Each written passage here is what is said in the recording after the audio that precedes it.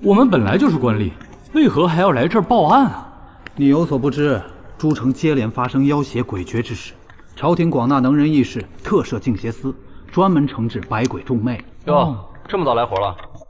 大人，是，禀大人，南街小巷出事了。是啊，大人。走，看看去。如此死状，哪是人类惨？听说都惊动净邪司了。传闻坊间有位红衣女子能通鬼神，她是不是知道的？净邪司办案，闲杂人等往后退一退。散了。头儿，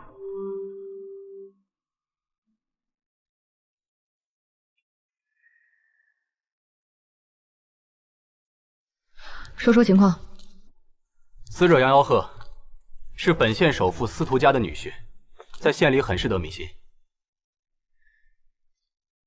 此地离司徒府不远，死者身上又没穿礼衣，怕是从府内张皇失措而到此地。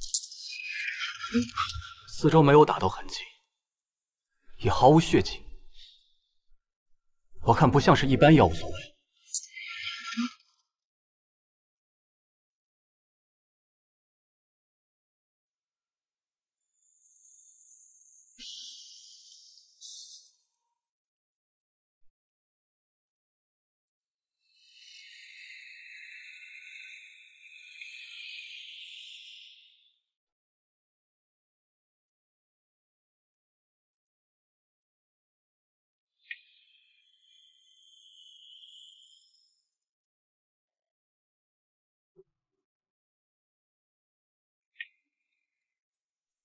这位红衣女子是谁？莫非她就是最近城中传得沸沸扬扬的幻境阁主？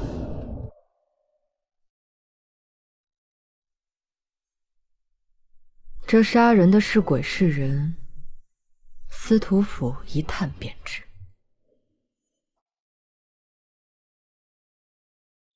杨夫人，我们问了这么多问题，你总是不说话，我们也很难办啊。杨夫人，我再问一遍，昨晚丑时你在哪儿？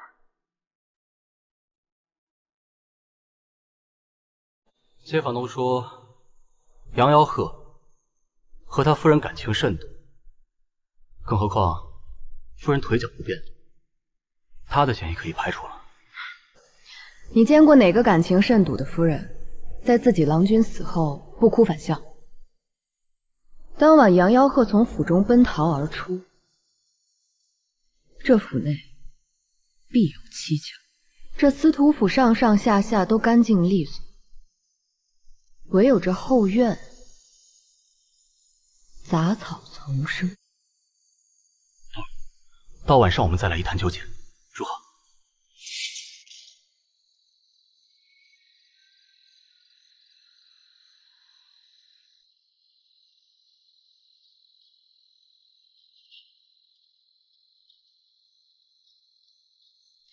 应该就是这儿了。家伙呢？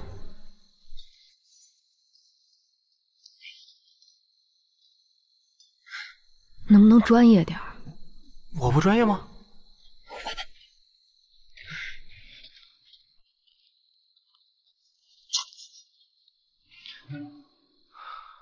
头儿，你怎么看？女性，右腿腿骨明显比左腿腿骨要长，腿部有残疾，死亡时间在1个月左右，且尸骨被药水处理过。只是谁会这么大胆，居然敢把尸骨埋在司徒？什么人？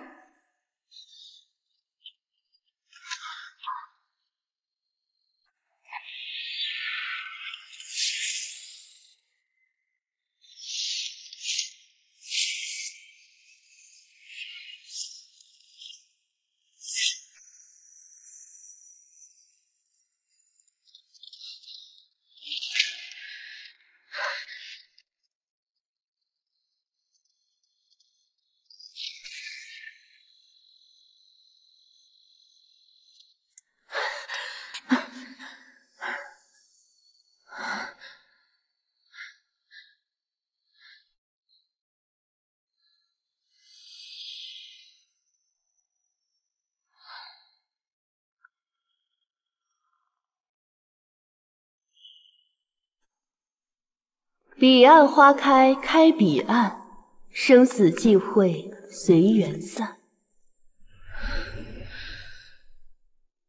幻境之阁，幸见光临，所求之事，洗耳静听。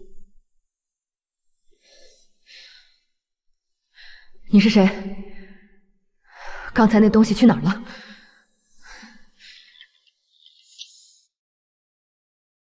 幻境之阁，幸见光临，所求之事，洗耳静听。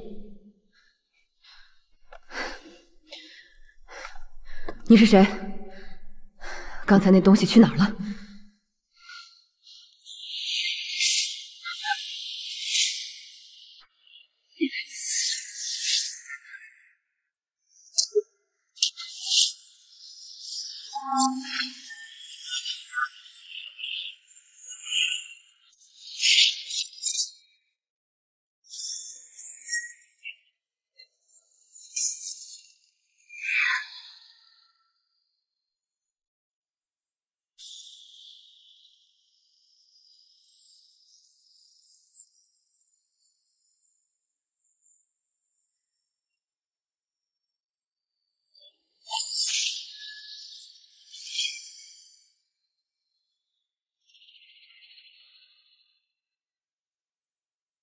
你莫不是与那白骨有关，特地引我到此处，有何目的？钱捕头果然明察秋毫。你知道我？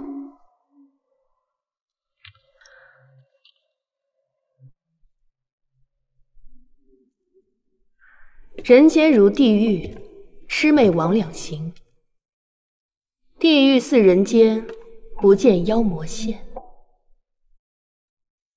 本来一切皆有命定，奈何贪嗔痴为念，念为世间万语之源。我只是收集人间念，以此滋养剑，再满幻境阁，顺便帮人实现愿望罢了。至于代价嘛，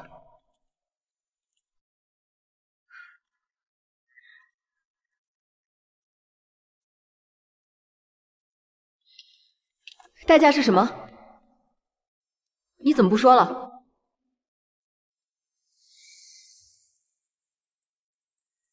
我只是收集人间念，以此滋养剑，再满幻境阁，顺便帮人实现愿望罢了。至于代价嘛，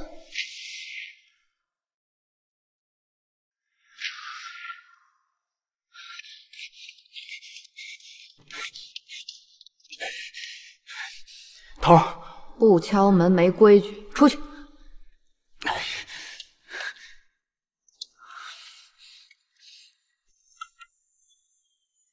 什么事儿？幻境阁的消息打听出来了。你不早说！你也没问啊。是这样的，头儿，那个幻境阁存在阴阳交界处，做的是长远的买卖。有人说是最近突然出现在坊间，得需执念深、企图强烈的人才能看见那铺子。那我也没什么贪念妄想啊，他为何要引我过去？且一副欲言又止的样子。是不是被那片鱼鳞指引呢？红衣女子有意而为之。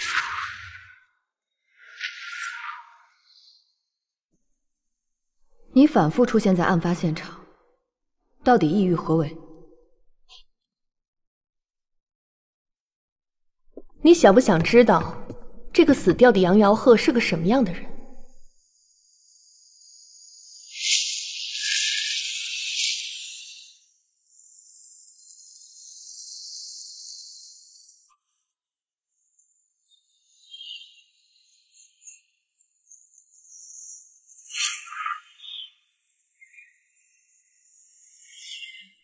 ？1个月前，杨夫人就已经死了。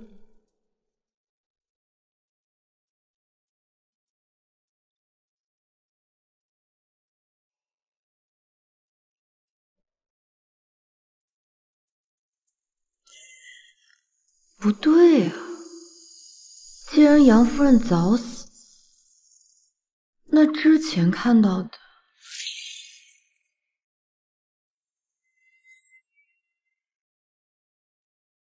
杨瑶鹤原本是一个穷小子，几次科举都落榜，成日无所事事。就在他失意之时，却意外在街上遇到了城里首富家的大小姐司徒婉儿。司徒婉儿的出现，让杨瑶鹤发现了人生中的救命稻草。虽然他腿有残疾，行动不便，但杨瑶鹤并未嫌弃，眼神中充满了爱意。同样那次相遇，也让司徒婉儿对他一见钟情，于是便带他回府面见司徒老爷。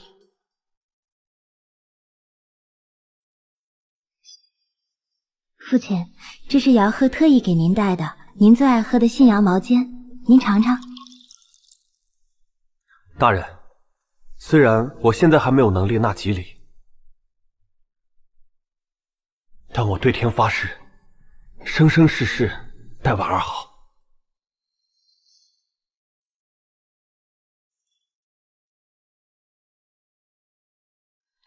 后来呢？入赘司徒府后，司徒老爷并没有像杨瑶鹤预想那样给他一份事业做，相反，处处打压他，并特意交代府里钱庄1两银子都不许给他。司徒老爷这一举动令杨瑶鹤心生恨意，萌生了杀心。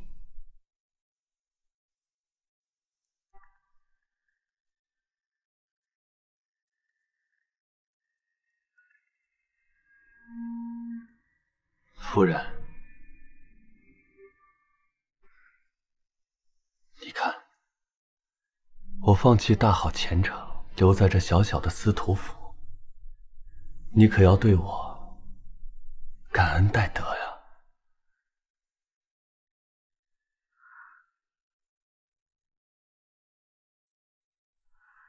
父亲说的是。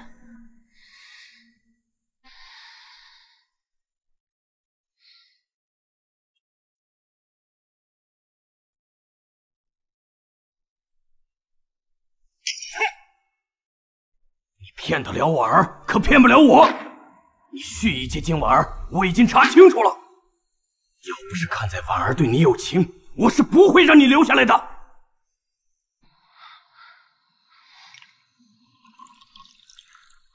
父亲，你误会小婿了，我是真心实意喜欢婉儿的。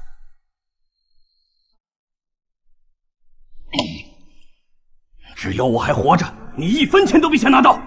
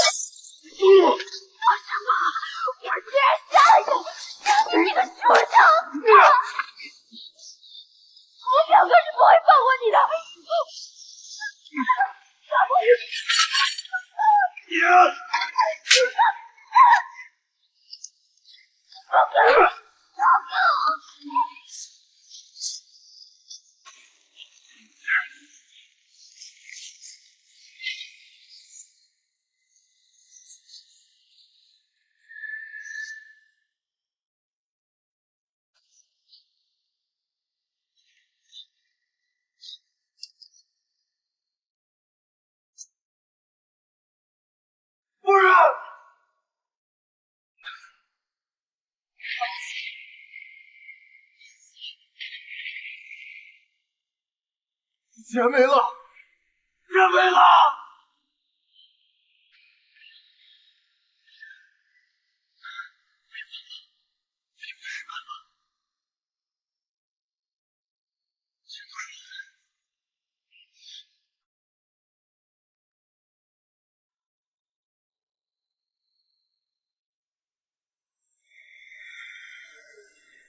幻境阁。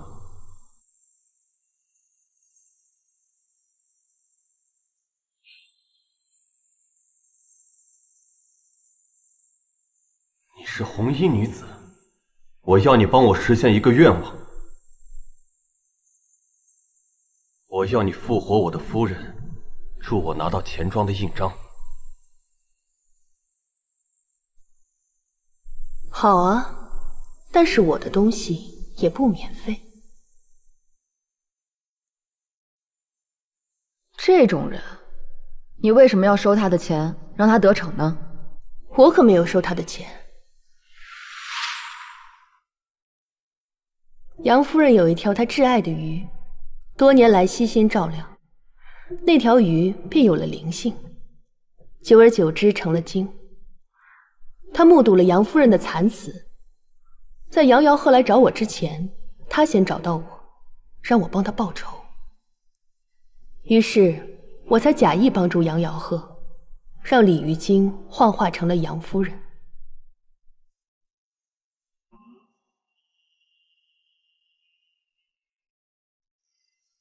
难怪不敢和我们说话，原来是你用幻术变的鲤鱼精啊！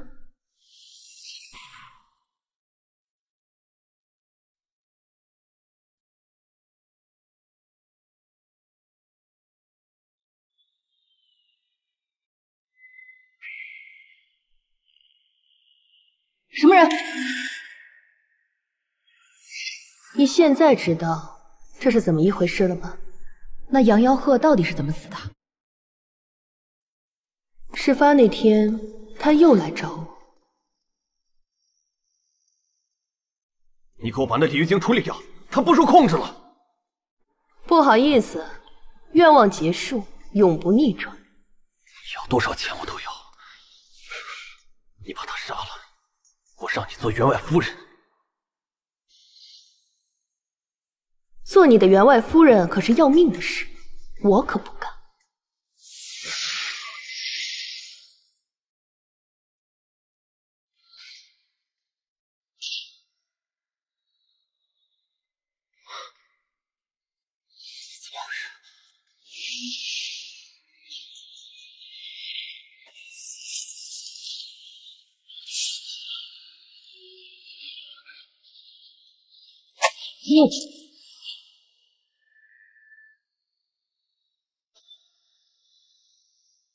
善恶终有报，天道好轮回，你命数尽。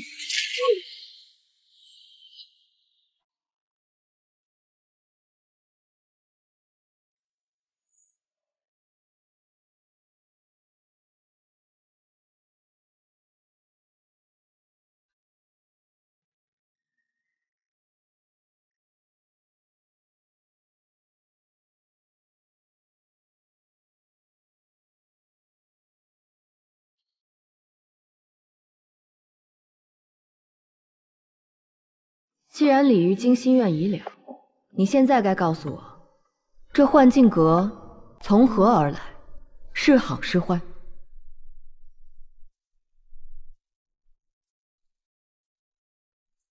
你很好奇吗？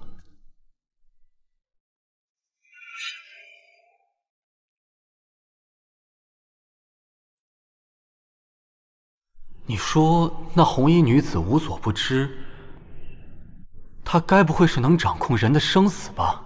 我倒是觉得这个红衣女子没什么恶意，不过就是收集人的恶念罢了。那对她来说有什么好处啊？这人世间最可怕的就是人的念力，只不过不知道他最终的目的是什么。孩儿，出事了！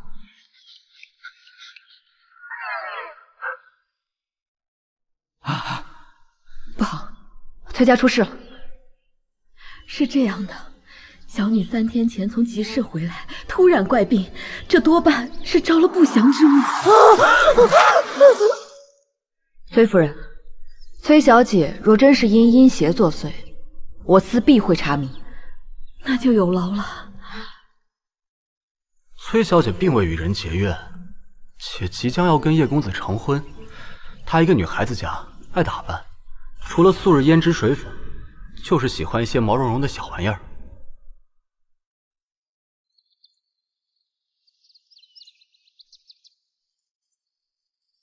少爷，你不必担忧，少夫人很快就好了。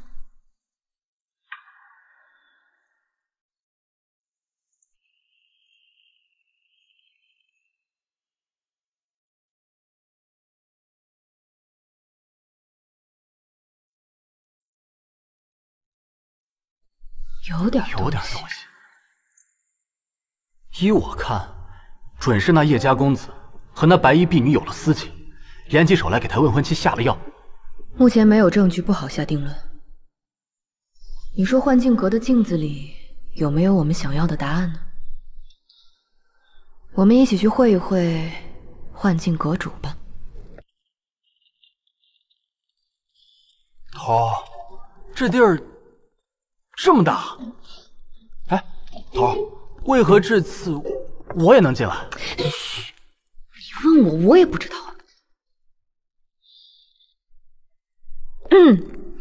老板娘，您知道崔府千金得的是什么病吗？崔府啊，知道啊。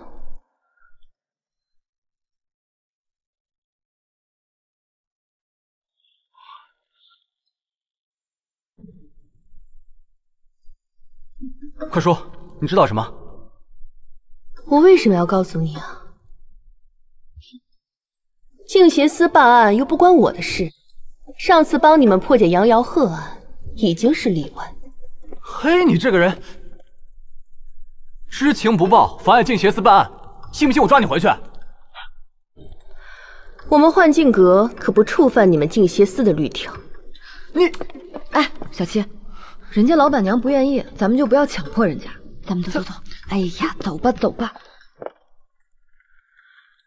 哎呀，这幻境阁这么大，连个收拾屋子的人都没有，太可怜了。哎，我们行。头，你买队友啊？可以啊，不过我只要你一个人。我？优秀啊！行了，话回正题。崔府千金是被兔妖妖气所缠，才一病不起。兔妖？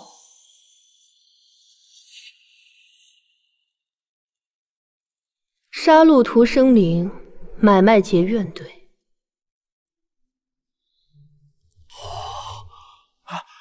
传说中的镜花水月头，别大惊小怪的。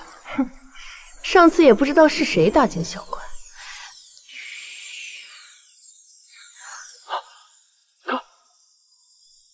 紫金，娘，我来了。紫金，从今天起，这就是你的贴身丫鬟了。你叫什么名字？你就叫青青吧。青青子衿，悠悠我心。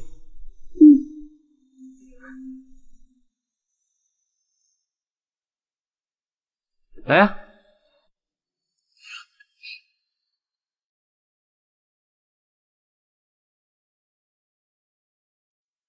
看看我找到了什么？我看一下他写了什么。不准看，给我。不给。青青，不给。青青，你给我。不给。青青，要说起叶子金和丫鬟青青的渊源，还得从12年前开始。有一天，年幼的叶子金路过屠户的摊位，买下了一只小兔子，使他免遭杀害。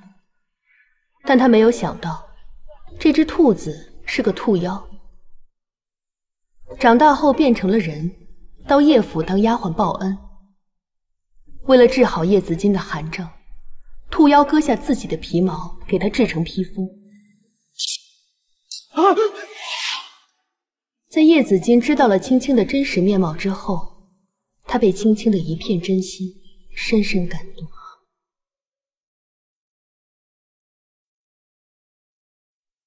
你怎么这么傻呀？少爷，你才傻呢！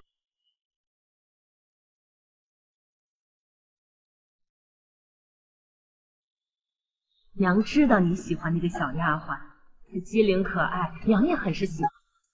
回头收了房便是，等将来生了儿子，就抬做姨娘。为人妻，儿女一辈子都是输出，正是因为喜欢她，所以不想害了她。相濡以沫，不如相忘于江湖。你说叶子金既然不爱崔淑兰，为什么还要娶她？青梅竹马，敌不过门当户对，比爱而不得更难受的是相爱而不能相守。少爷，我过阵子就要离开了。什么时候走？等你和崔小姐的婚事筹备差不多就走。好，希望青青以后无忧无虑，幸福快乐。而就在青青即将离开之际，叶子金的夫人崔淑兰突发恶疾。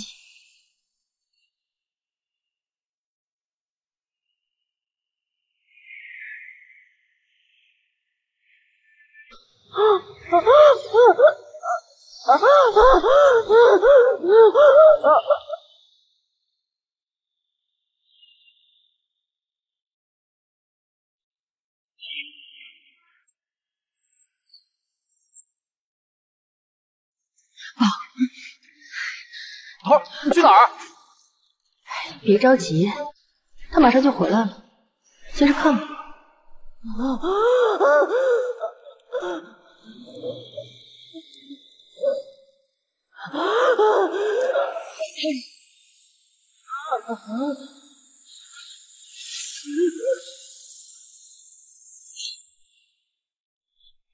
果然是你这只兔妖在作怪。钱捕头，你误会了，人赃俱获，你还敢狡辩？钱捕头，现在只有我能救他，再不救就来不及了。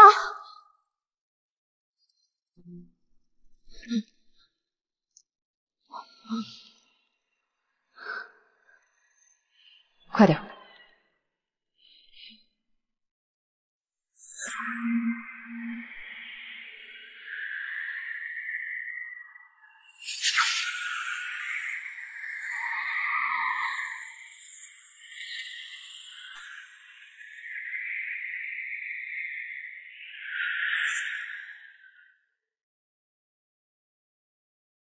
钱捕头，把这碗水给少夫人喝了，她就会好了。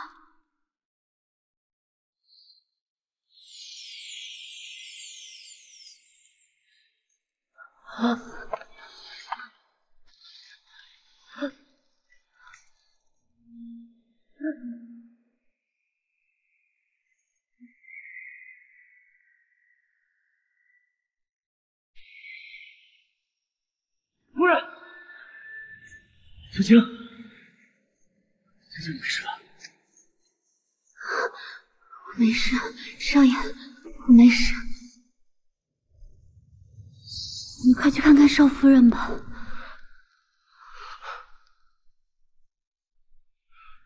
夫人，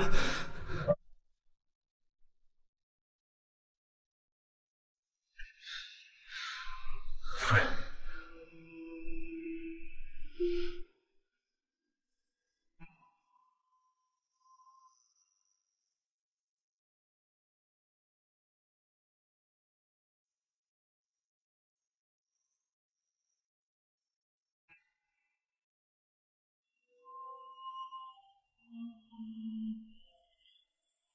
头儿，你回来了。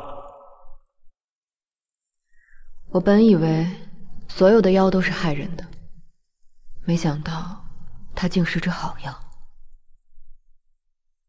西南荒中出鹅兽，其状若兔。那张兔皮床垫看似华丽耀眼，实则却是上百条生灵。众兔子怨气凝结出一股妖气，才使得崔淑兰重病缠身。刚才多亏了他焚烧施法超度，才使怨气散去，让崔淑兰解了这兔妖毒。薄暮繁华慕君颜，结草衔环报君恩。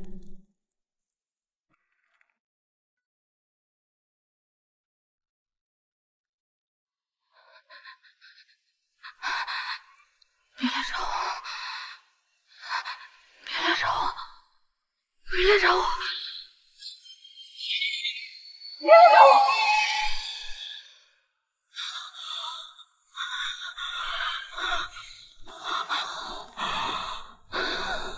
娘子，做噩梦了吧？我做了一个好可怕的梦，我梦到一个女人，她带着一个孩子，但是我看不清楚她的脸。她跟我说，她说那个孩子会来找我。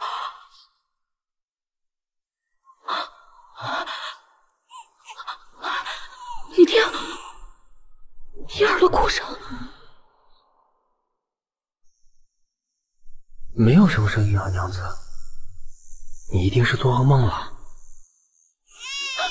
哎呦，他哭得好惨，他哭得好惨。好了好了，别怕别怕，一个梦而已。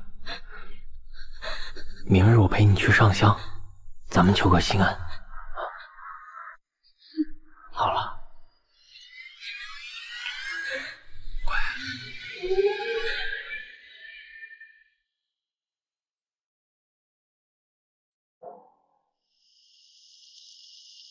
都说这普济寺的求子符灵验无比，夫人可要好好的贴身带着。一会儿织绣坊的蔡老板约我谈点生意，晚上夫人不必等我，早些安静。是啊，小姐，晚些回去，我给你熬碗安神汤，好好休息，养好身体，尽早怀个小少爷。冬儿，好一个短命的姑娘啊！哪来的疯子，在这风言风语的？快走！凶手也在，凶手也在。谁是凶手啊？去，滚远点！大祸临头了！大祸临头了！大祸临头了！大祸临头了！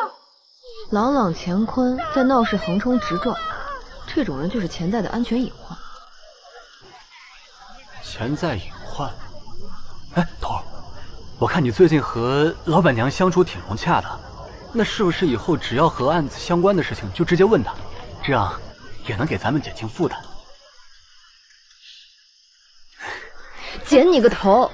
照你这么说，咱们都不用办案了，净邪司直接改名叫幻境司得了，你回家种地去吧。头儿，我不是这个意思，我就是想提高咱们的办事效率。你还想得挺周到。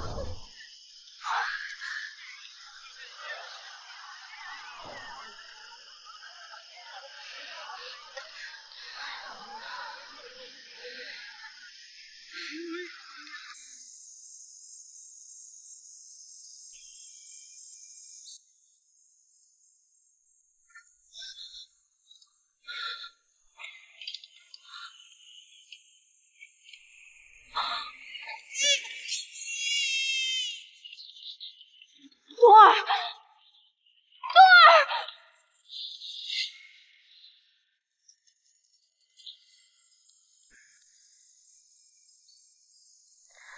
小姐，你昨天晚上怎么了？我昨天晚上听到有婴儿在哭，还有那个人偶，他会自己动。小姐，自从上次梦魇过后，您总想多。大夫也说了，您还年轻，好好调养就不会做噩梦了。你别总自己吓唬自己了啊！别怕，东儿一直在。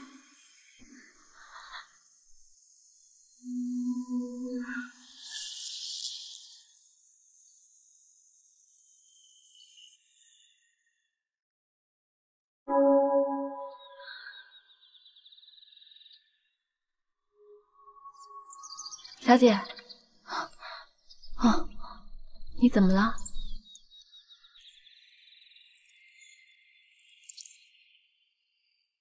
把它丢了吧。好。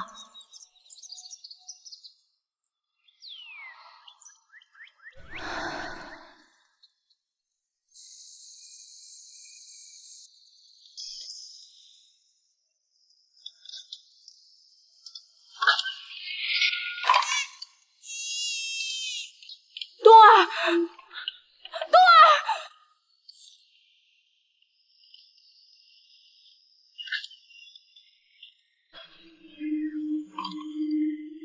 小姐，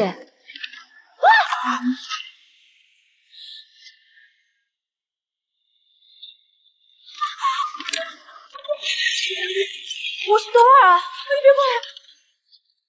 怎么了，小姐？别过来！别过来！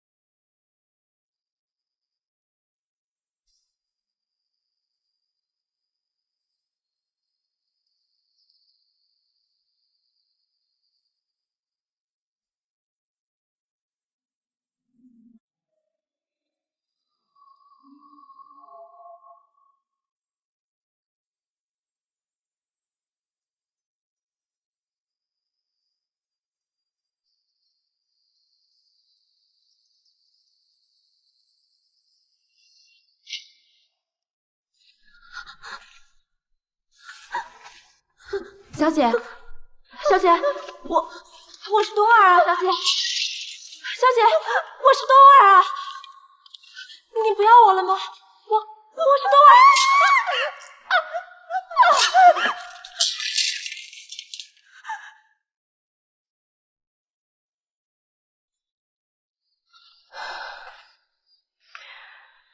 伤口角度平整，应该就是刚才那把剪刀所致命的。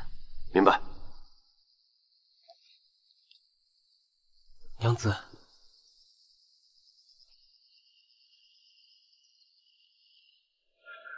娘子，娘子，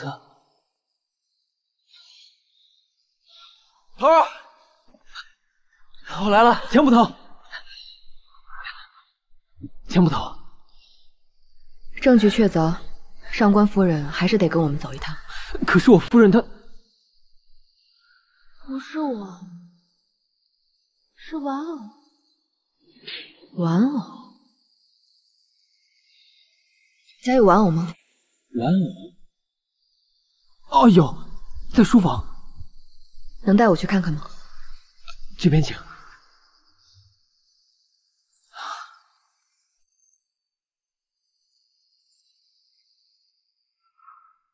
不是我。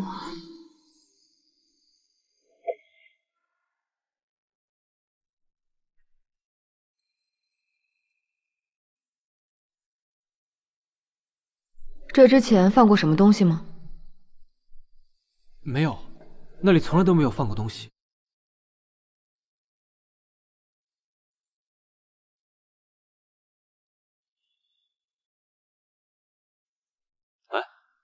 今日出外勤，你为什么没穿制服？啊，今儿我跟头儿休息，临时被叫过来的。不穿制服没规矩。你怎么还记仇啊，小六？死者东儿和夫人关系如何？我家娘子和东儿自幼一起长大，主仆情深，实在是没有什么杀人的理由啊。我记得初次见东儿，也是我和我家娘子第一次见面。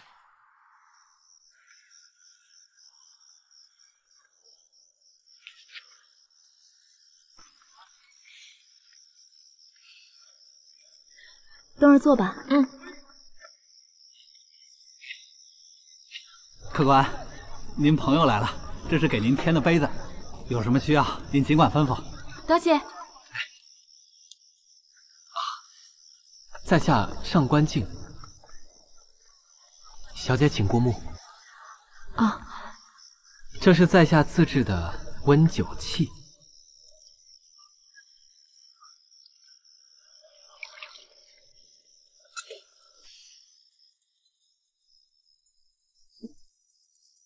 稍事片刻即好。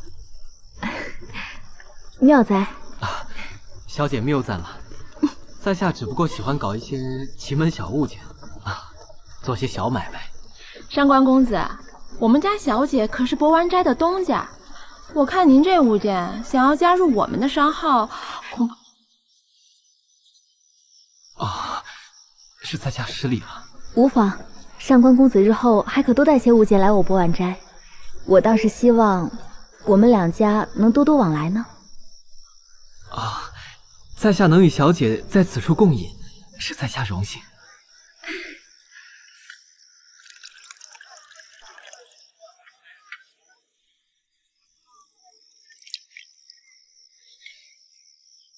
啊，请，请。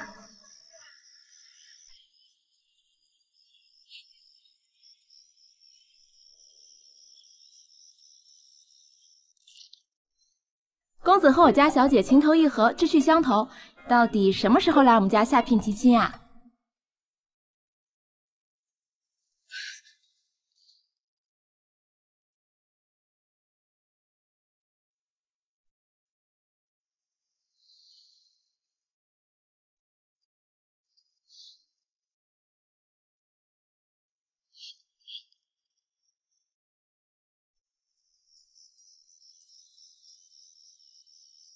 相公，即日起，你我便结为夫妇，你我此生定当祸福同享，荣辱与共。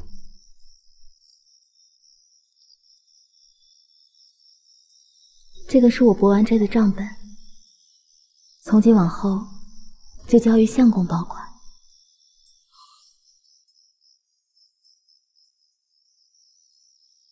定不负娘子所托。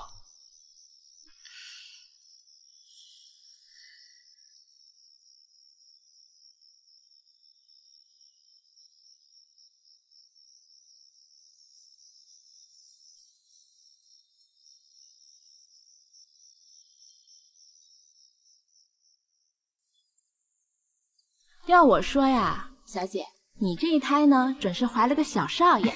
我们准备这些玩偶给小少爷，你说他会不会喜欢呀？我觉得他应该会喜欢的吧。那就好。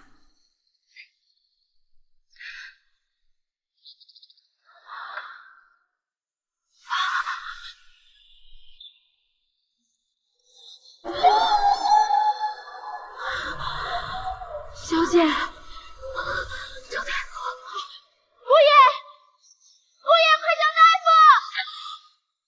夫！自从我家娘子意外小产之后，常常梦魇，时常能听到孩子的哭声，状态不好。他真的不是有意要杀害冬儿的呀！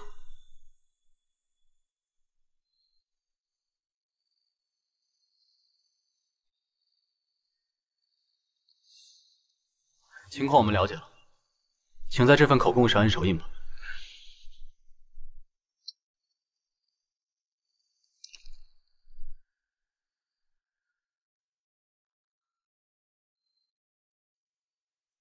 你们都不知道的是，上官静和杜丹娘成亲之前，还有一位原配夫人，她的名字叫萧灵儿，未闻人间喜与忧，阴阳永隔如身伤。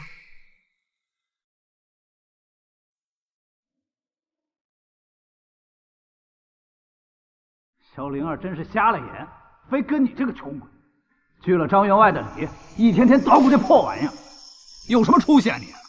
我让你捣鼓，瞎了眼看什么？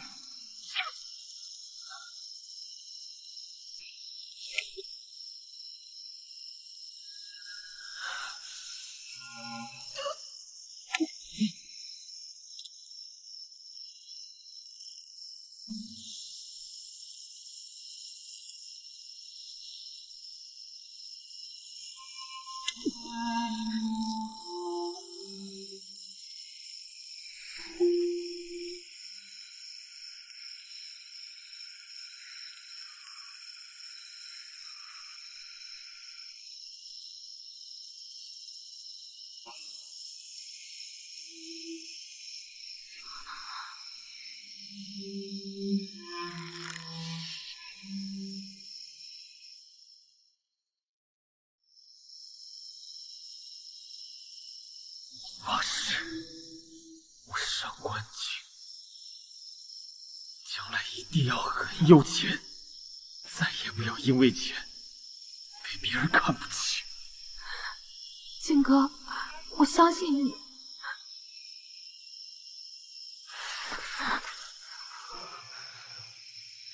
灵儿，等我有钱了，我一定会对你好的，再也不会让灵儿受苦。靖哥，我不管你有没有钱，只要能和靖哥在一起，我就已经很快乐了。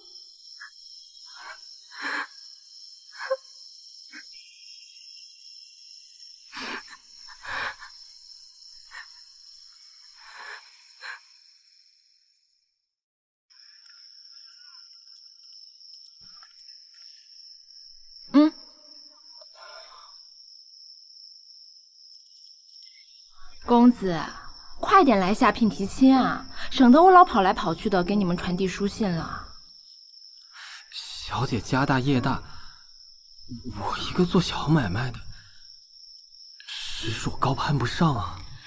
钱嘛，凑一凑，只要聘礼到位了，让老爷知道你的诚意，等过了门之后，小姐名下的博玩斋分店，自然是你们二人一起打理了。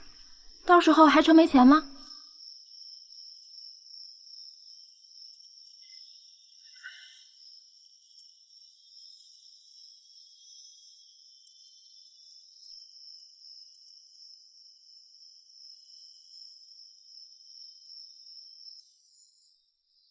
灵儿，明日我要出趟远门，寻求生意门路。我不在的日子里，就让这个玩偶陪着你啊。等我赚到钱，就回来娶我的灵儿。那我等你回来，娶我。乖。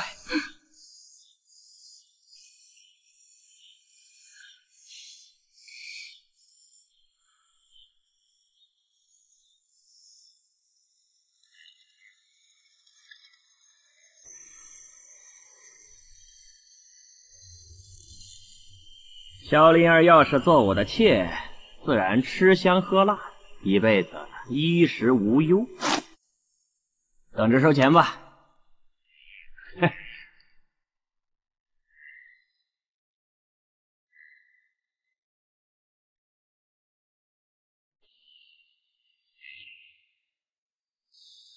怎么还不愿理人啊？差点忘了，那这可是你男人给你留下来的。哎呀，要说你这姑娘啊，也真是傻，放着好日子不过，偏偏选中那么一个男人。你要跟了我，怎么也不至于住这么破的房子呀。唉，你放心，2天之后啊，我会派轿子来接你的。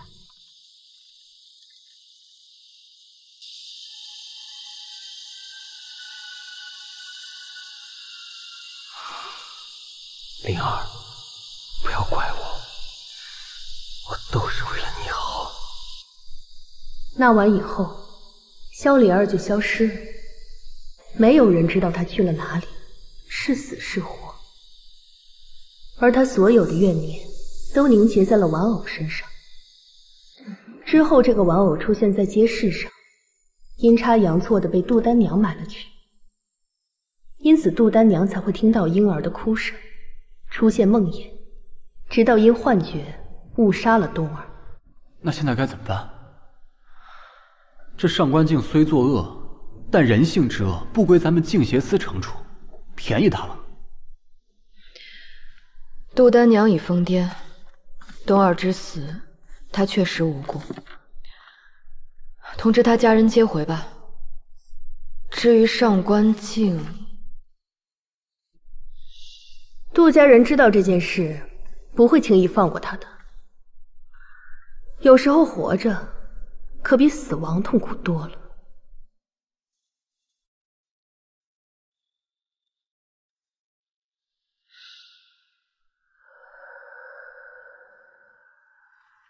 王阳公子，其实我……对不起，我们不合适。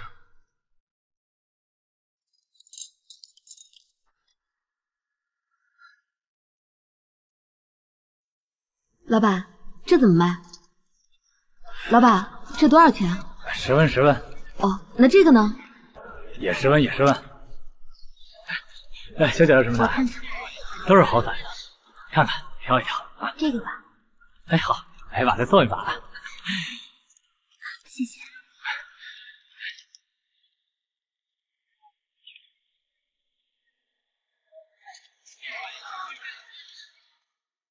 上天啊，请帮帮我！我想拥有世界上最美丽的脸。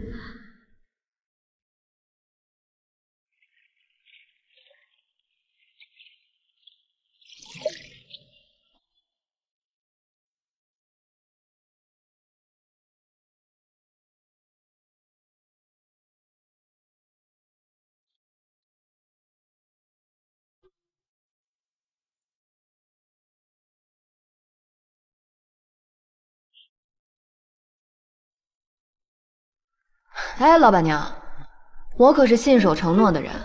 你看我把这柜子擦得多干净。唉，擦了半天就擦了一个柜子，你可真够磨叽的。老板娘，那人你认识吗？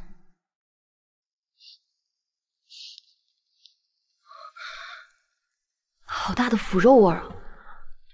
之前给我的灵狐面具法力不够，这次无论付出什么代价，我都要一张最好看的脸。求求你，再帮帮我！你都伤成这样了，还不死心？只要能换来倾城容貌，什么代价我都愿意。这个代价的后果会超出你的承受。陆木心，你真的想好了吗？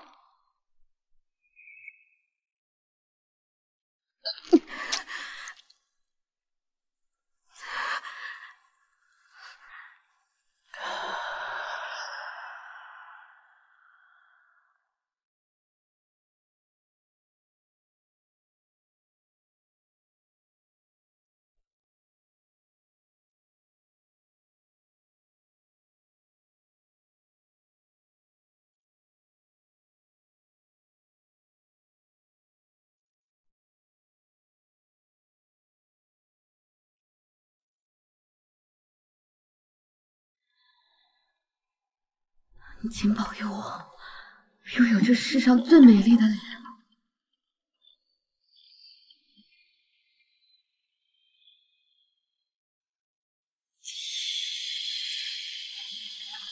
这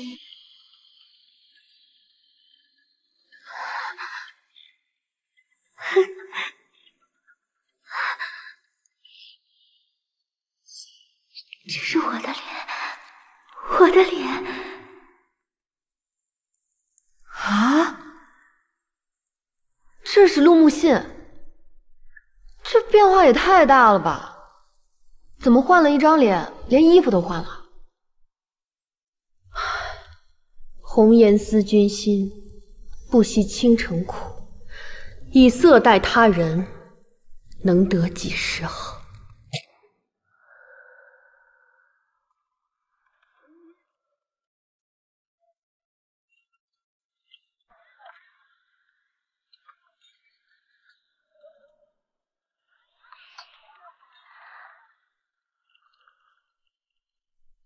姑娘，这是？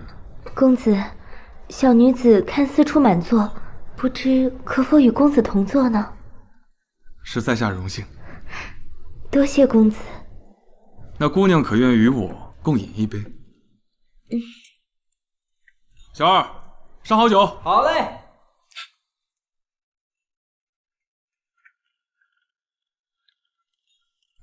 公子，您的酒。我替姑娘。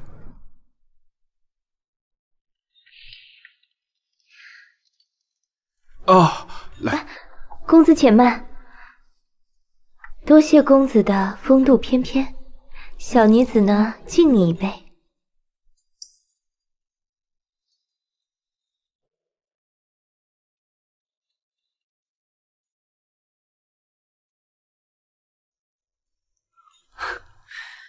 这小畜生的模样真可爱。是啊，我想起前几日咱们净邪司抓的那只藏狐狸，耷拉着脸，一副不高兴的样子。可不嘛，藏狐成精了，不说在深山老林里好好修炼，偏偏要下山打人，还爱跟水鬼作怪。走吧，咱们。小二，结账。七公子，都给您记到账上了。七公子还挺有面儿啊。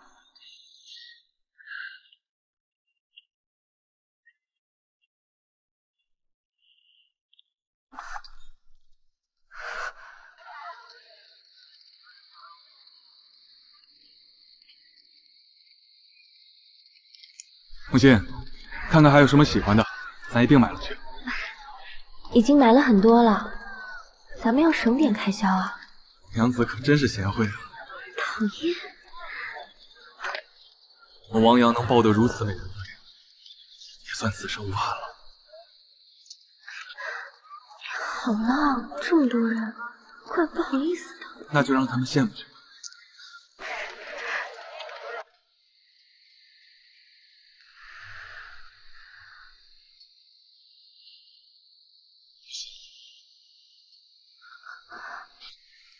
怎么有股怪味儿？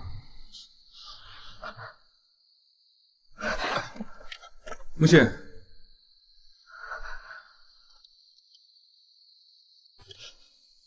木心，你怎么了？完了，我一直有个问题想问你，你究竟爱我什么？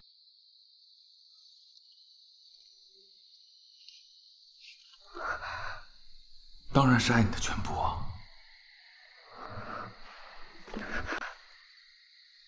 完了，如果有一天我变了容貌，你还会爱我吗？当然会。母亲，既然你我二人心意已定，不如择良辰吉日，我早日上门提亲，迎娶你如何？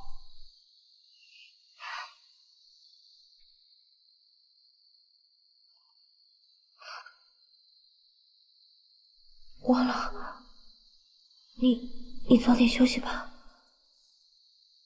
也罢，木心也早点休息。王阳告辞。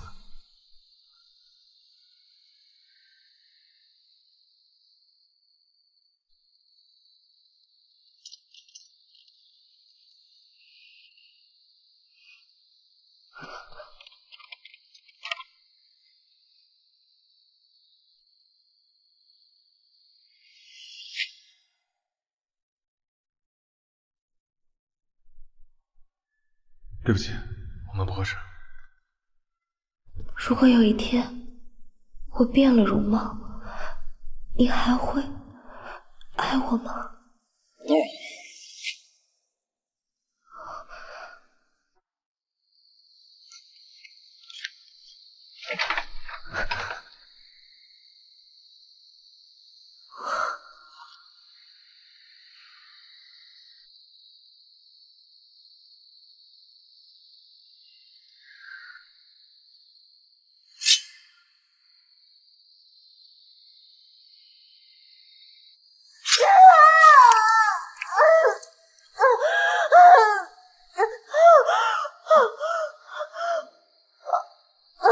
天下竟有女子对美貌这般执着追求，古往今来，像她这样的人还少吗？先前她来找我，求换取一副倾城美貌，我给予她一尊灵狐面具，代价是以自身血肉为孙，供养灵狐，从而换取片刻的美貌。如今她取血剜肉，体无完，美貌的保鲜期越来越短，为了美不得已出此下策，还真是难为她。人的外表不过是一副皮囊，内在和修养才是灵魂的出处。爱美之心，人皆有之，可是他过度追求，终将万劫不复。那他会如何？灵狐破元神，需以肉身为米，方可修炼成仙。该女子出卖血肉，献祭灵狐，灵狐上身便可获得美貌。可是狐狸修炼也需要一个过程，这该有的破绽一时也消除不了。什么破绽？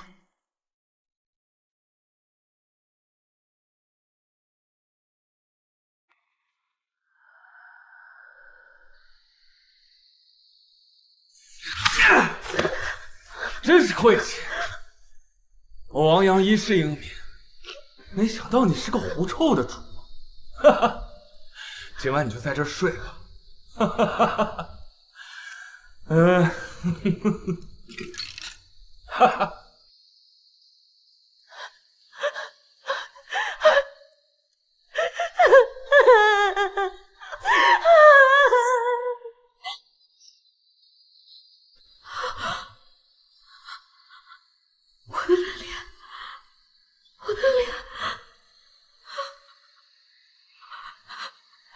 木信，这些日子助我突破元神，辛苦你了。我也是时候该回去了。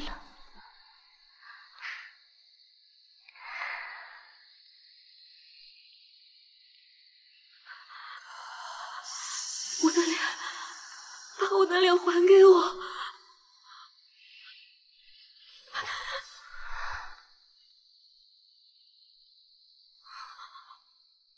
你好好看清楚，这才是你的脸。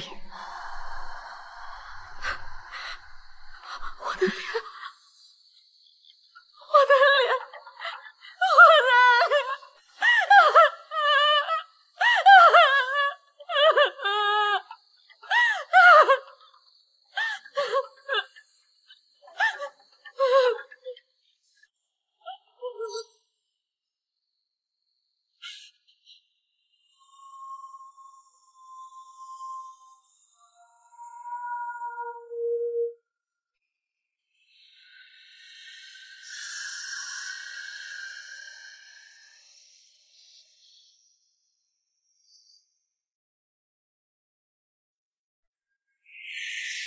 这是我的脸，我的脸，这是我的脸，我的脸，我的脸，这是我的脸，这是我的脸，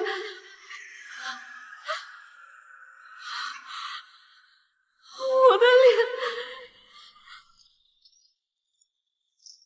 你原也是个才华横溢、满腹经纶的女子，怎会不知心慈而梦伟，何以沦落至此？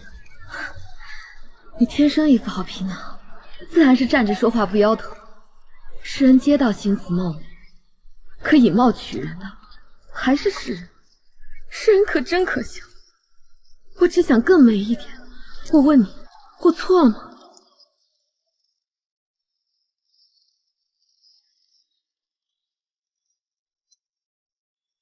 话虽如此，可是那些以貌取人的臭男人，当真不值得咱们女人，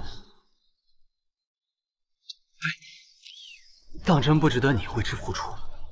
就算是美，也要美给自己看，早日看清这些，放下就好。是啊，凡所有相，皆是虚妄。陆小姐已饱读诗书，自然会明白其中的道理。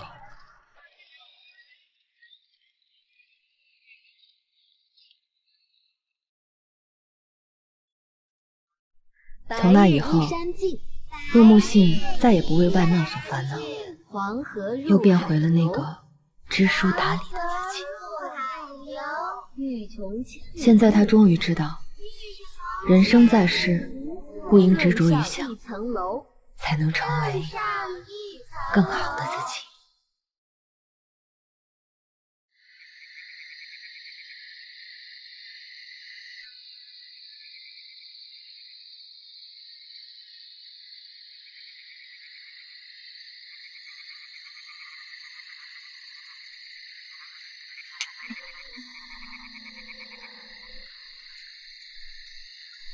你喝慢点，这是西夏的三乐江，入口清香甘甜，后劲可足呢。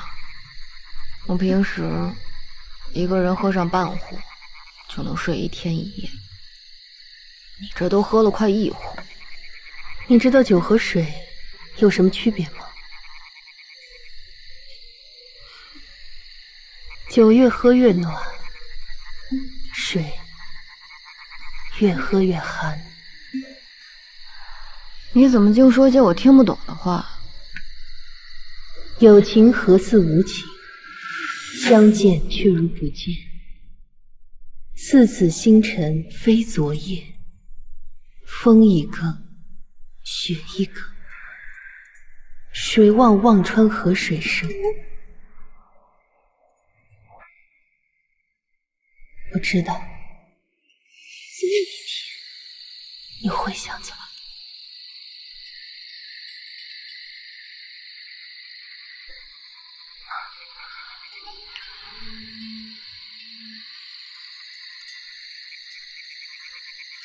我这里也有。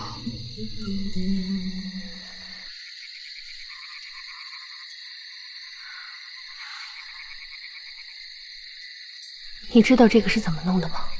不知道，生下来就有。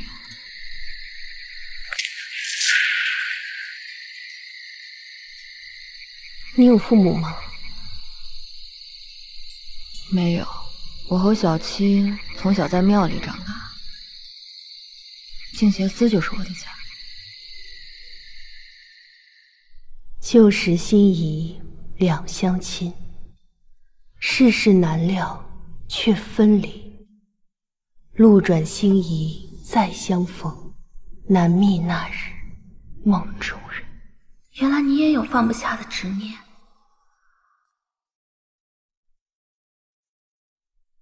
你这又是何必呢？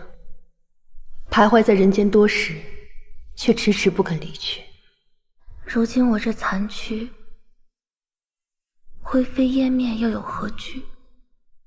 你可知，活着留下的人，才是最痛苦、最孤独的。我只是想多陪陪他。好，我成全你。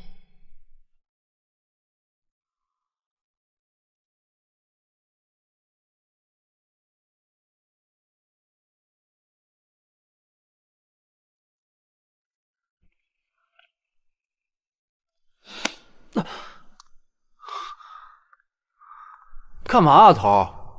一大早就看你无精打采的。啊？夜不归宿？哦。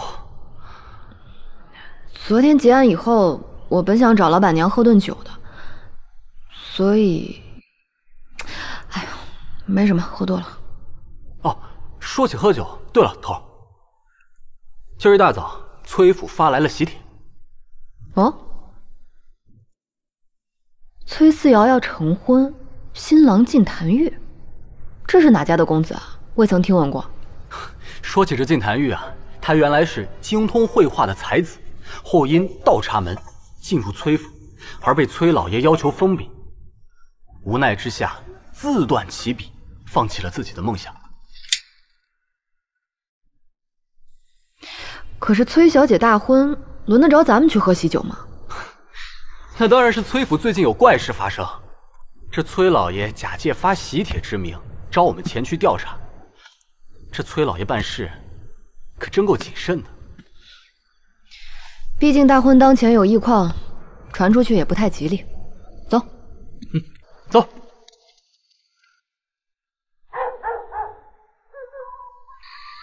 暗访如何？卓有成效。据说崔小姐对晋檀玉一见钟情。晋檀玉文质彬彬，风度翩翩，气度非凡。哎，不过她总给人有一种特别阴郁的感觉。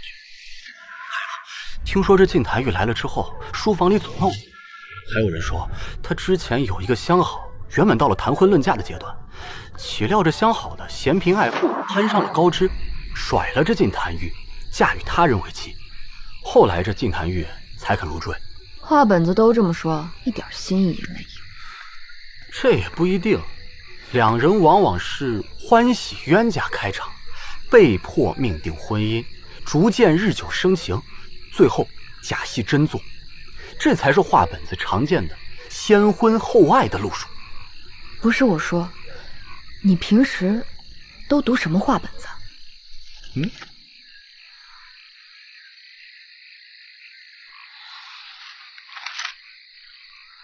浅大人，七公子，请移步书房一探。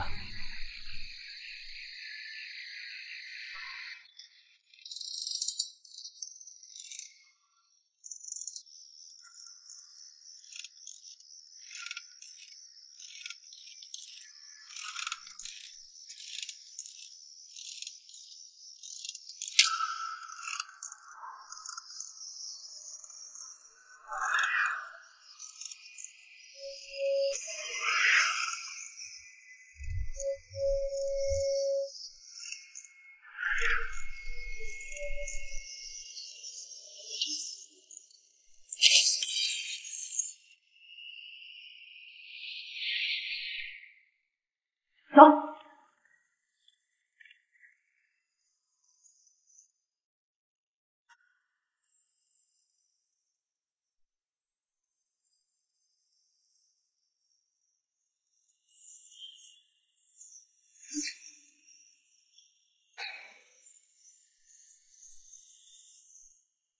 他怎么往幻境阁的方向飞了？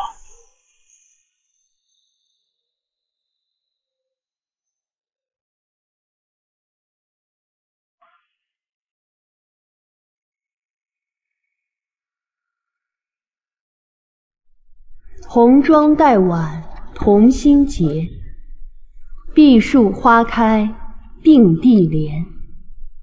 琴韵谱成同梦语，千里姻缘一线牵。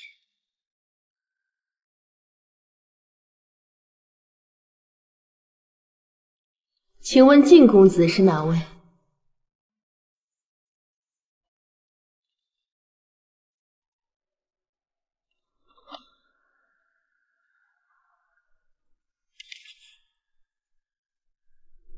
礼我已经送到了，请问你还有什么事吗？敢问姑娘，这支笔从何而来？苏晴。为什么？这个势利的女人当初嫌我一穷二白，跟别人远走高飞。如今我飞黄腾达，成为崔府女婿，她为何这般纠缠不清？她现在在哪儿？死了。什么？死了？阴阳相隔两茫茫，情牵心系难相忘。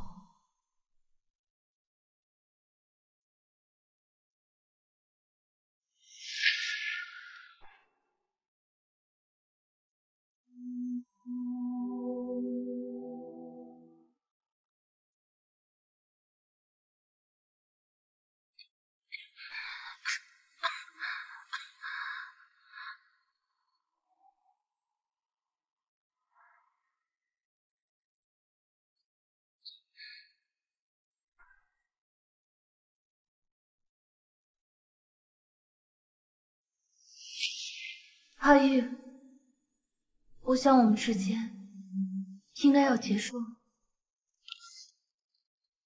别开玩笑了，晴儿，不是说过等我的华收贵人赏识，成为名家，立刻上门提亲？这可是我们后半生执子之手，与子偕老的愿景啊！不是这样的。对，没关系的，晴儿。明天一早我就上门提亲，先成家后立业也未尝不可。你不是说过，这是我们共同的梦想吗？阿玉，我家已经帮我说好了亲事，就在我黔州老家。我今天过来，就是来和你道别的。即刻动身启程。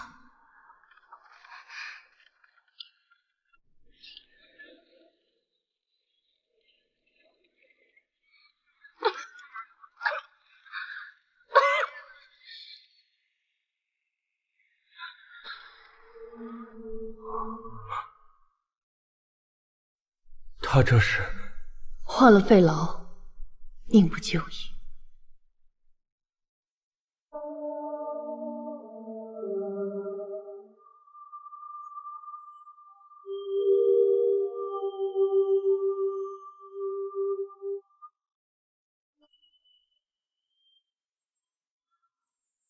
虽然很感人，但这么明显的有苦难言，这晋公子怎么就看不出来呢？莫迟，正常。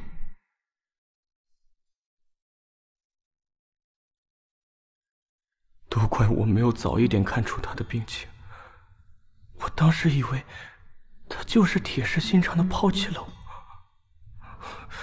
我后悔没有见到他最后一面。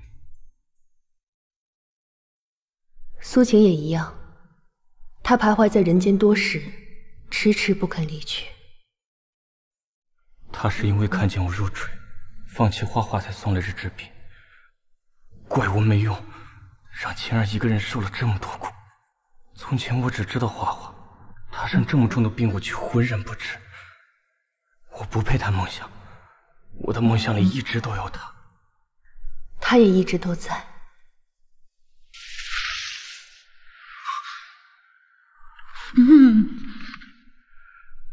阿玉，阿玉，晴儿，想看着你每一刻。晴儿，你呢？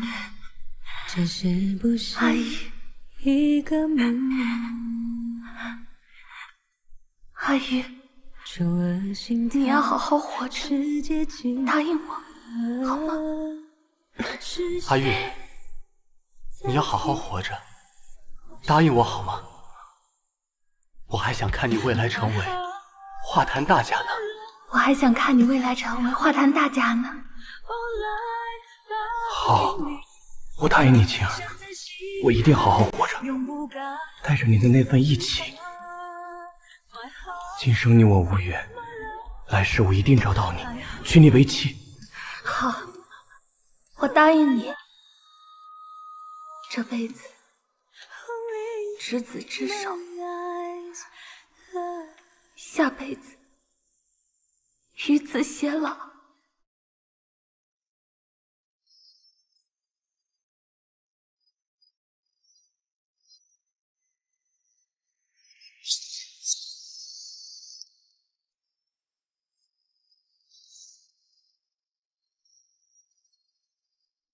想看着你每一刻，你呢？这是不是一个梦？除了心跳，世界停了，是谁暂停呼吸 ？My heart。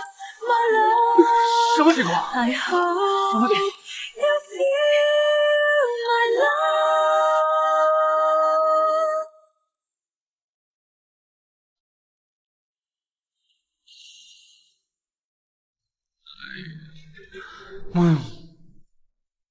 头儿怎么办啊？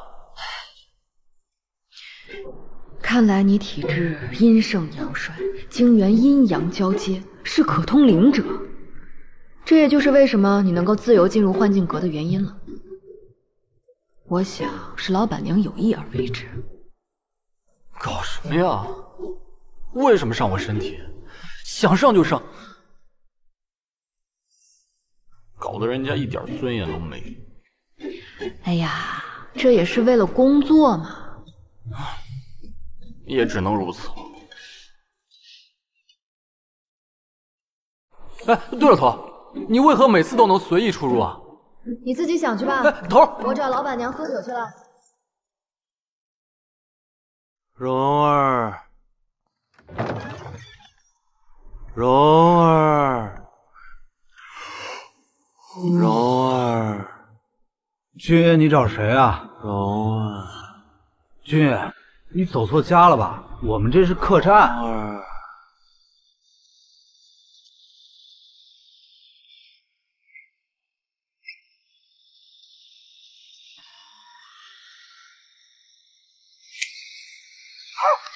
有鬼啊！有鬼啊！老板娘，你知道将军府的故事吗？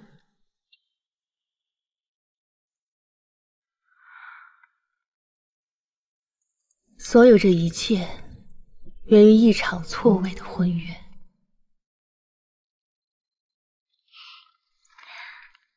小姐，二小姐来了。给姐姐请安。听说我娘已经将姐姐和那穷酸校尉的婚事定下了，妹妹特来恭喜姐姐。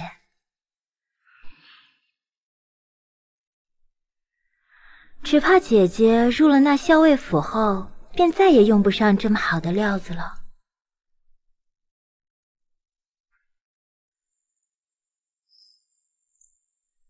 就当妹妹送给姐姐大婚的贺礼吧。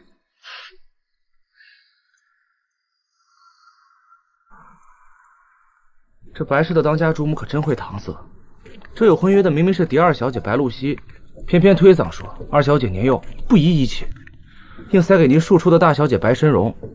被这打听过了，这白家有意将白露西许配给扬州的大商户。可能也是因为我现在只是区校尉吧。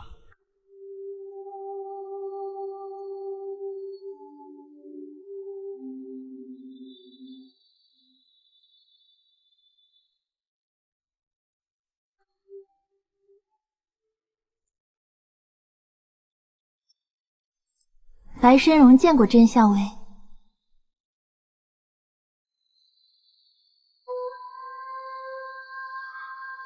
小姐，主母找您。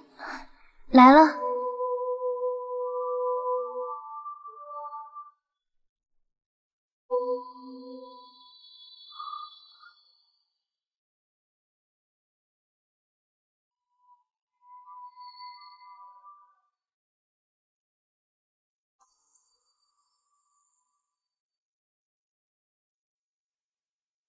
人生若只如初见，何事秋风悲画扇。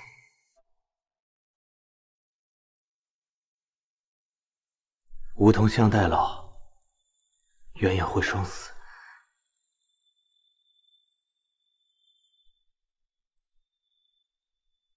阿晴，当真这辈子只爱我一人吗？那是自然，弱水三千，只取一瓢。若有一天你负我的话，那我就把我心挖出来，让你……不许你胡说！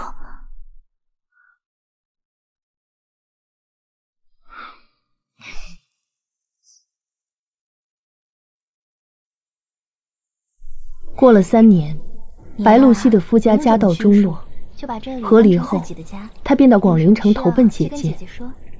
当年她看不起的校尉，已是真景将军。夫君，再次见面，已物是人非。小妹白露西见过姐夫。小妹好，这一路奔波辛苦了。还未恭喜姐夫，这么快就升为将军了。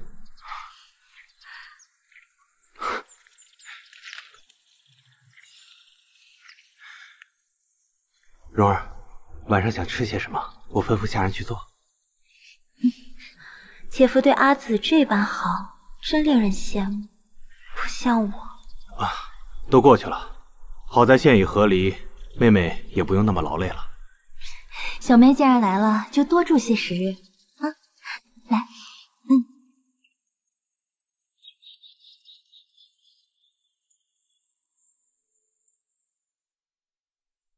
看到这儿，我都能知道后面要发生些什么了。这标准的负心汉的故事啊！哼，未知全貌，不予置评。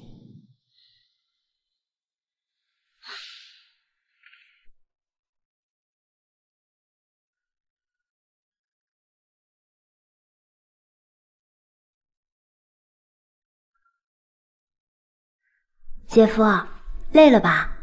喝口汤歇一歇吧。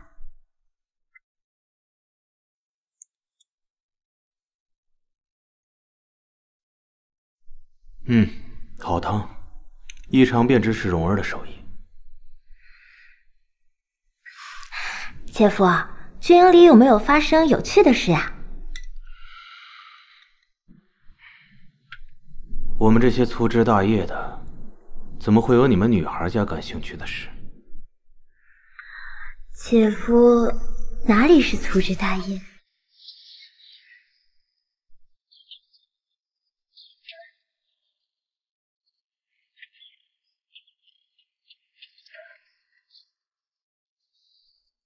姐夫，我给你擦擦汗。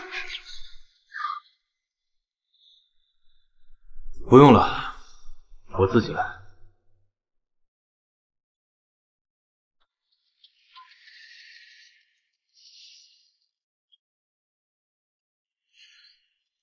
呸！虎妹子，自己夫家遭了难，跑这里来勾搭我们将军，也不知道之前是谁看不上我们将军。夫人，可不能由着这小蹄子胡来，趁早赶走算了。我也想看看阿锦会不会如誓言中所说，今生只爱我一人。好了，夫人，您最近身子骨不好，就别在这站着了，我先扶您回房间吧。我这事不可让旁人知晓。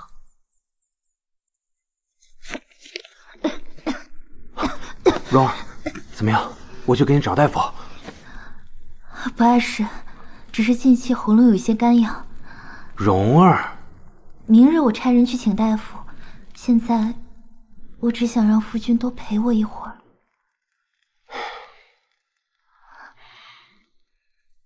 蓉儿，明日我外出办公，需要月余才能回来，你可一定要注意好身体。好。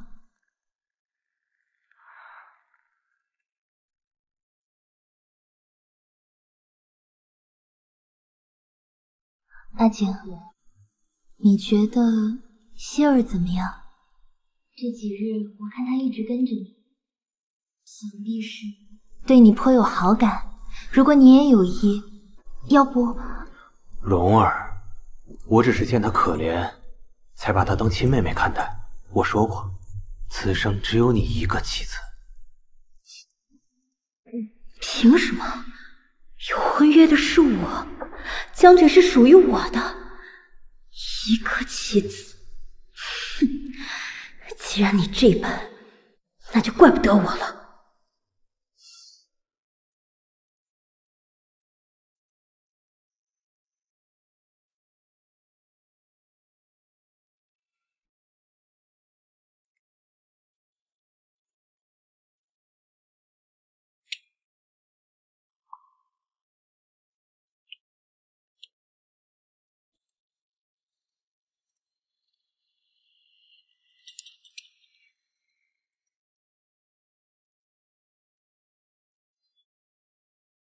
岂有此理！居然敢害人！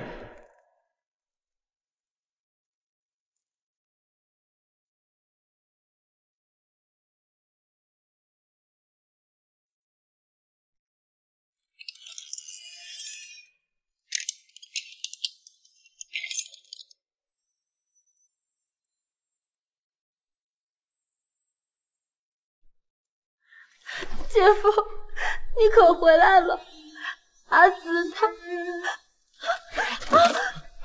辛夫人，您没事吧？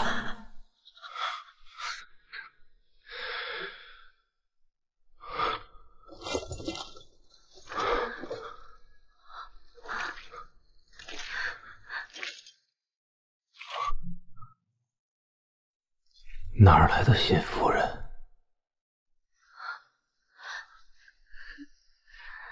我真景之妻，此生只有白申荣一人。姐夫，是阿紫见我们互生喜爱，所以才……够了！哪里来的互生喜爱啊？我和蓉儿当初只是怜悯你，才收留了你呀。怜悯？你以为阿紫留我住下来是为什么？不过是刺激我嫁的不如她好罢了。再说，你本来就是我的，和你有婚约的人是我，不是他白申荣。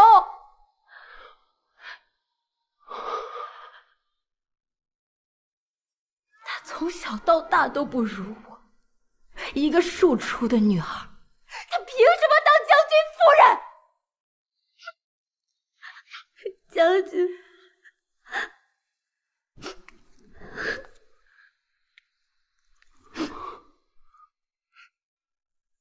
大夫说，夫人是伤心过度，抑郁而终。听到了吗？抑郁而终，伤他心的人是你，不是你害死的。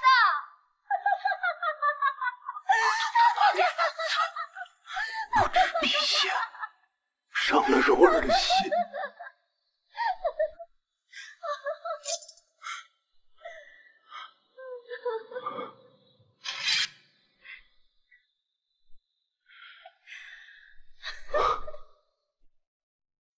我去陪你。站住！将军！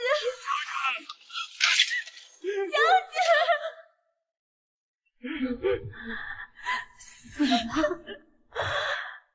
死了，都死了。白申荣，是你害的。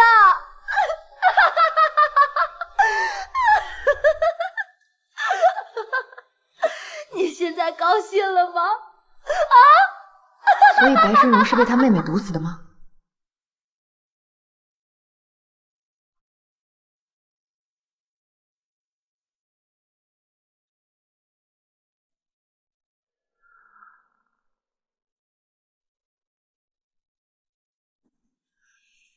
小兰，我要你帮我办一件事。将军回来后，记得交给他。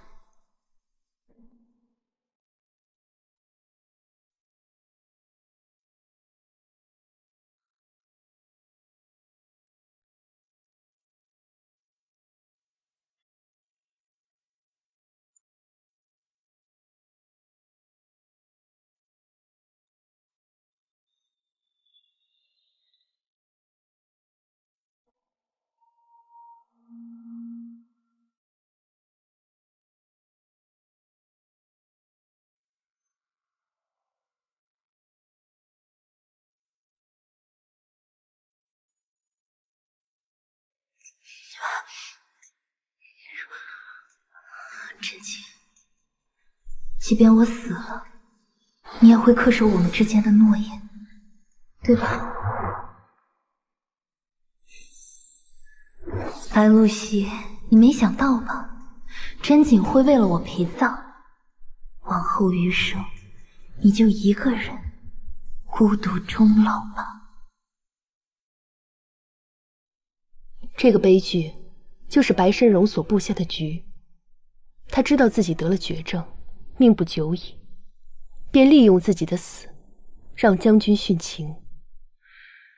而现在白露西才明白，自己的所作所为才是悲剧的源头。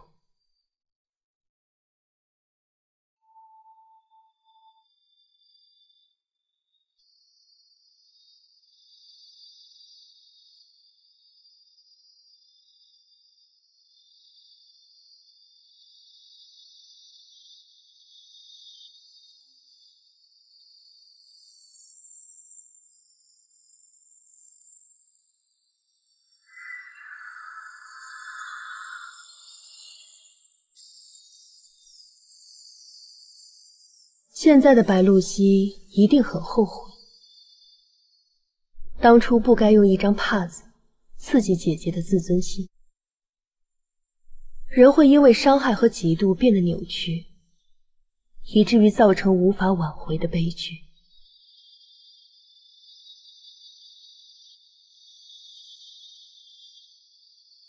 人的心，人的爱，岂是能被操纵之物？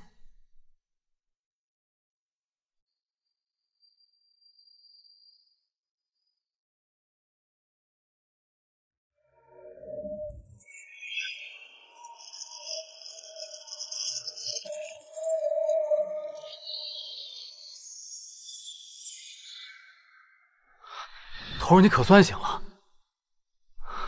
对了，头儿，西夏和亲使团明日就差不多要到了。上头是说你是女子方便一些，这接待西夏公主的差事就交到你头上了。西夏公主？啊？这么快就到了？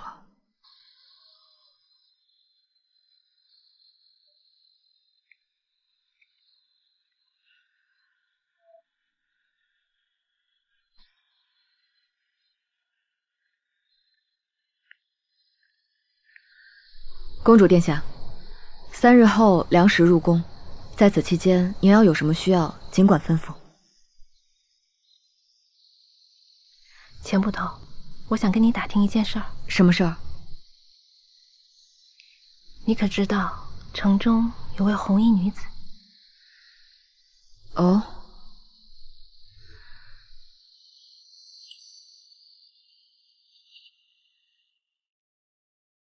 向这忘情蝶许愿，便可将你的情绪记忆都转移在这对蝴蝶之中。你想忘记的所有人和事，都将永远忘记。这次免费，你不用和我交换任何东西。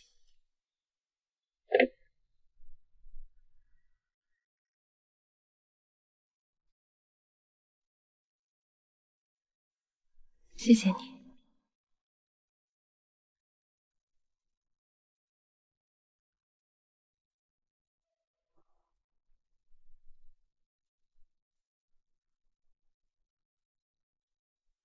我先去保护公主了。仁爱弃将离，公主漫无归。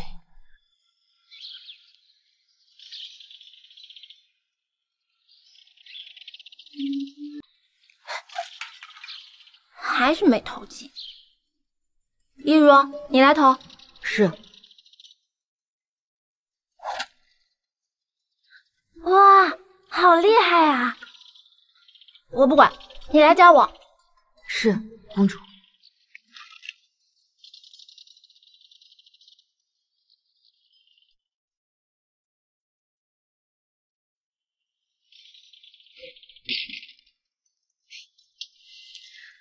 哎，不好玩。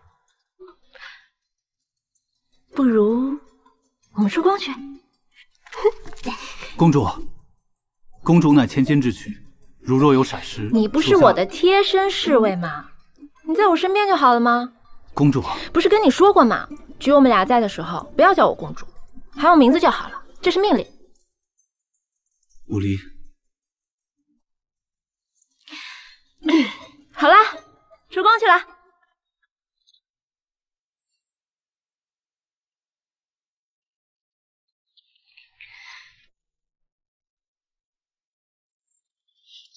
哎呦，啊，走不动了，你扶我吧。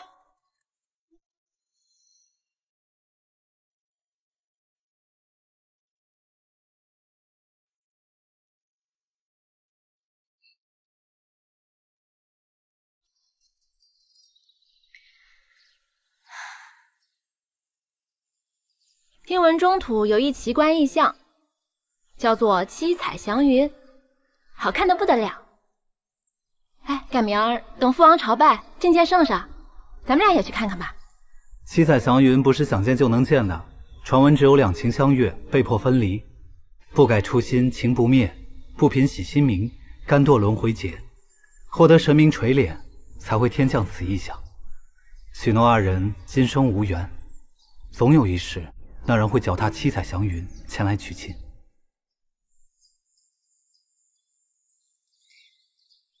哎，高玉茹，你吹首曲子给我听吧。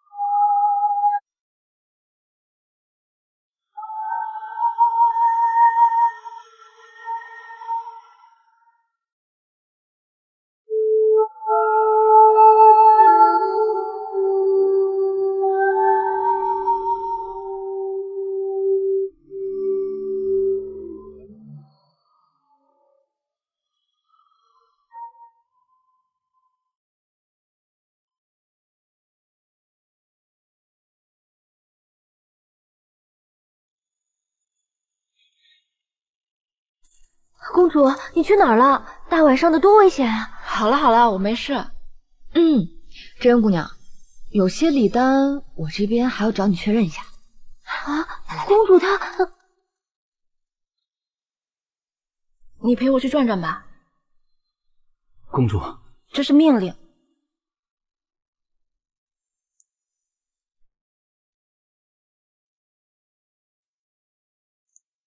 你就陪陪我嘛。好。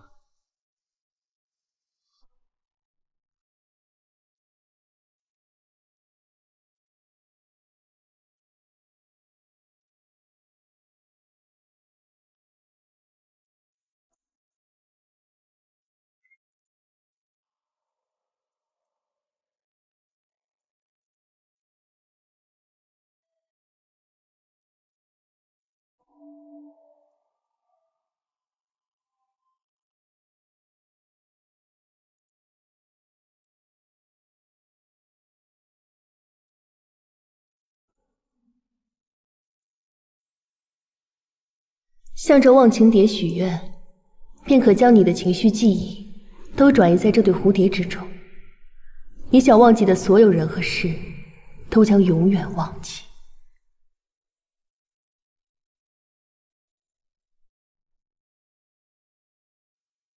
情深缘浅，与君诀别，独守一心，愿君忘记。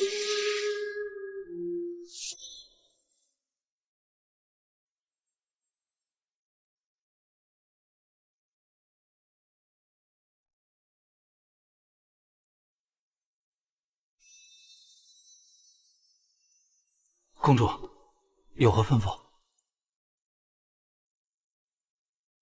啊，没事儿。等一下吧。那属下告退了。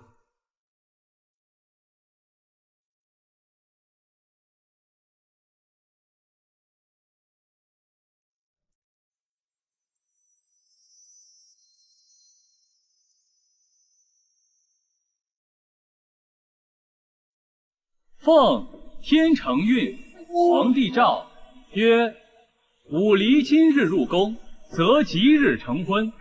随行武将不得一同入宫，钦此。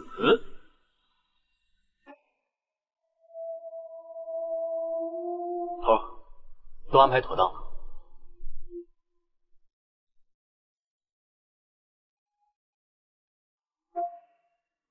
快看那边！七彩祥云，大祥云啊！真的是运命的奇观啊！太美了！太美了！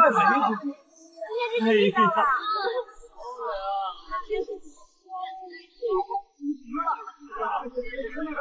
那边也。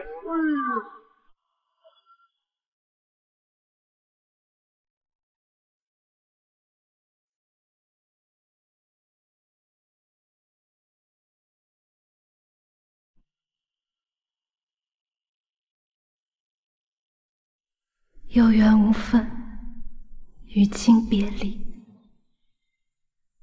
甘之如饴，念卿如故。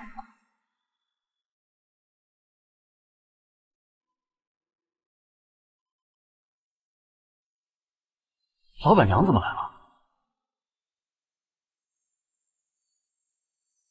她该不会又是来抢亲的吧？瞎说什么呢？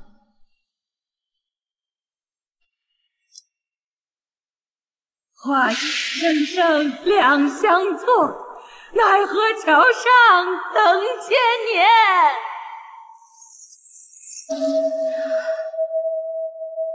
七彩祥云已现世，也是我该离开的时候了。这一世，我的名字是曼珠，你是浅夏。我在忘川河畔等了500年。终于等到彼岸花开，我才得以重回人间，用幻境阁主的身份与你相见。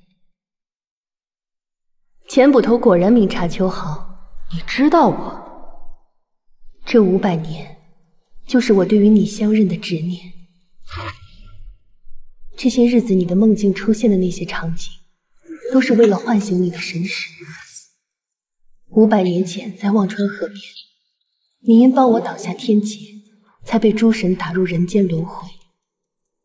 如今我已收齐人间念，待七彩祥云现，便是回去的时候。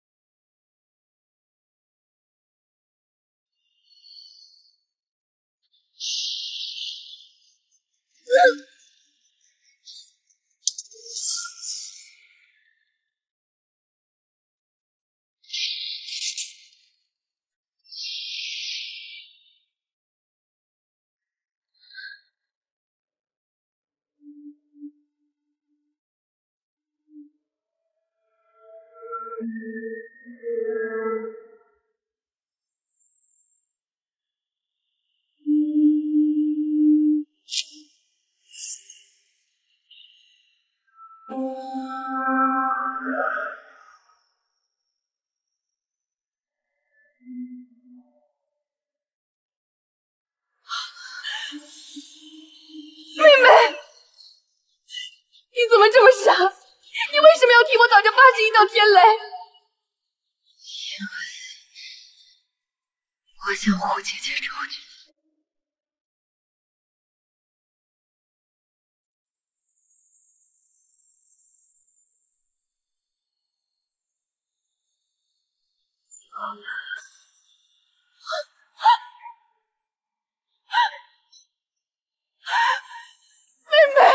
世上万事随轻烟，算来一梦是浮生。修身开门镜中雀，踏歌天晓辨人间。